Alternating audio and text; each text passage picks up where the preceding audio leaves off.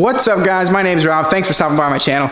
Real quick, today we're going to do an update on my Chinese bead roller and how I've updated it. I did a few things to it since my last video on it that I wanted to share, mostly Enclosure and kind of tidying stuff up. But yeah, it's finished now and I'm really happy with it, and I just wanted to show you. Check it out.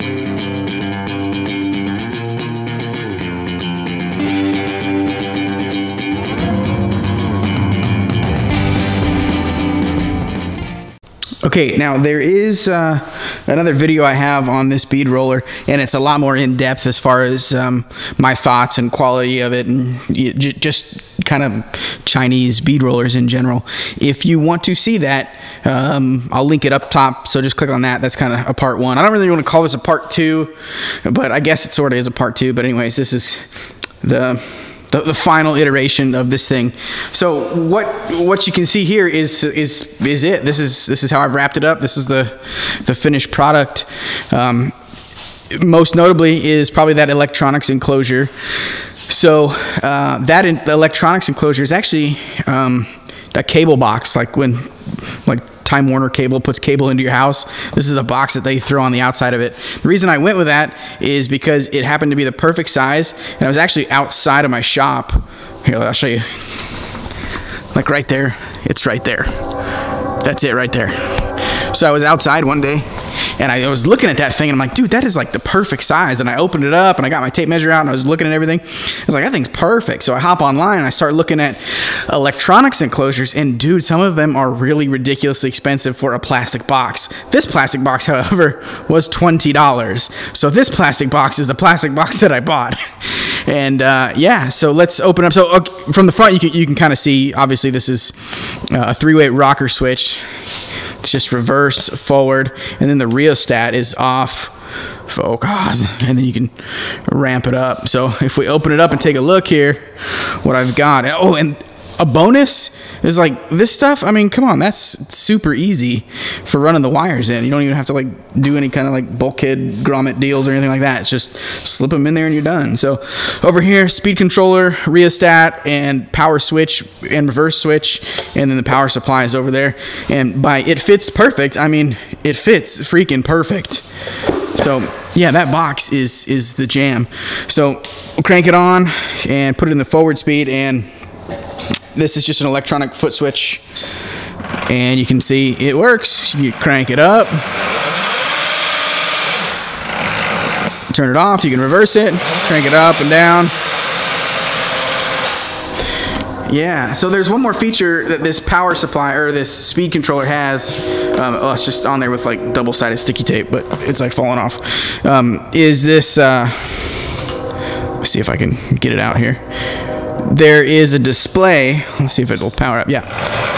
And I was going to cut a window here, but that number is like totally arbitrary.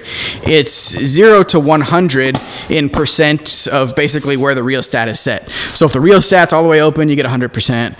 If it's, you know, barely on, you get 1 or whatever.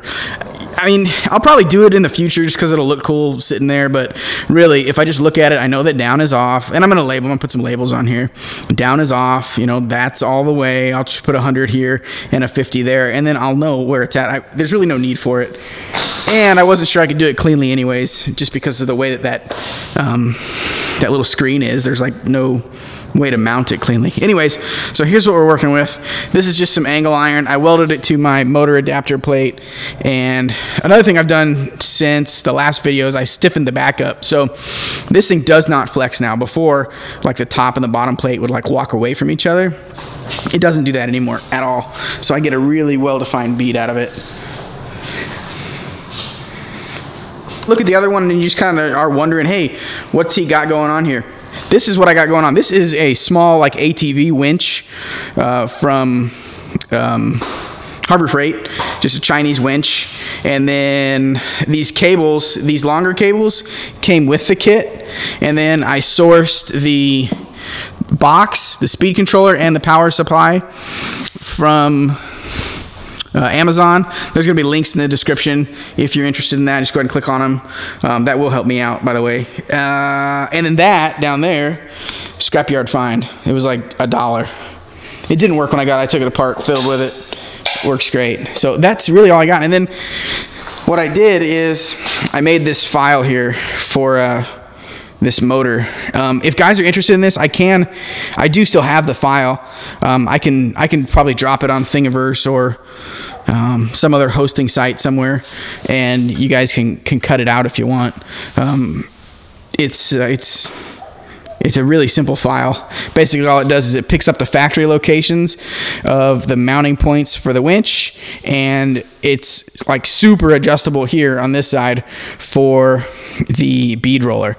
And all these bead rollers are kind of the same. So this is a Woodward fab, but if you have like the Harbor Freight edition or, you know, whatever else edition, they're all the same really. So that shouldn't be a problem. That should work. If you're interested in that, let me know. We can put that up somewhere and you guys can have access to it as well. Anyways, this is it. Quick little video. That's mounted. It works awesome. On, off, reverse, rheostat, foot clicky switch. It works. Rolling beads, making parts. Handle is off of a mill that I had laying around. What else? Yeah, like I said, any more in-depth stuff that you guys want to know, check my other video. I link it up top or down below or both. I don't know. All right, guys, that's it. Final iteration of my little bead roller here. Got it all tidied up. Thought maybe you'd want to see it in its final state because I'm super duper happy with that. For the price, I think in the electronics and everything, or so in like the motorized side of it, I probably have, I don't know, 120 bucks in motorizing it, so it's not bad at all. Totally doable. There's 110 different ways to motorize these things. I'm not sure what the best way is. I know this way works really well. The reason I went with a winch motor is because it's a small motor and high torque, and it runs through material no problem. So that's why I went this way. Again, links in the description below for the speed controller, the power supply, that box, and I'll even link the bead roller as well. I'm sure that's something that, well, if you're watching this video, you're probably interested in it. So yeah, check it out. Thanks, guys. Peace.